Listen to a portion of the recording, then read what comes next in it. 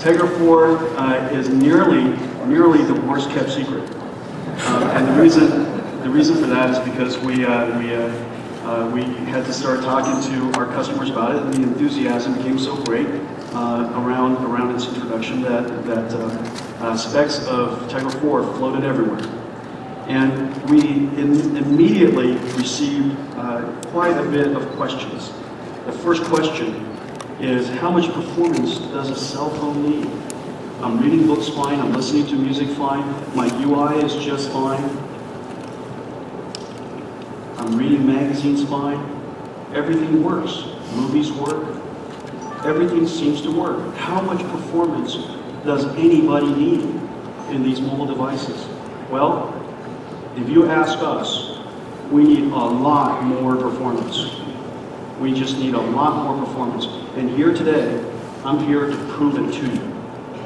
I'm here to prove to you that we need a lot more performance. Tegra 4 has 72 GPU cores. This thing is flooded with GPU cores. I just wish we could flood even more GPU cores in here.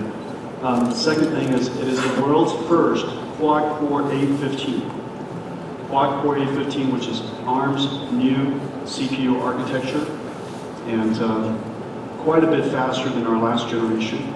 We still have our power-saving core, this low-power core that hums along, sips little bits of power when you're mostly doing low computing requirement work, while you're reading a book or just browsing a website or something like that. And then, of course, every mobile processor in the future will have to be connected.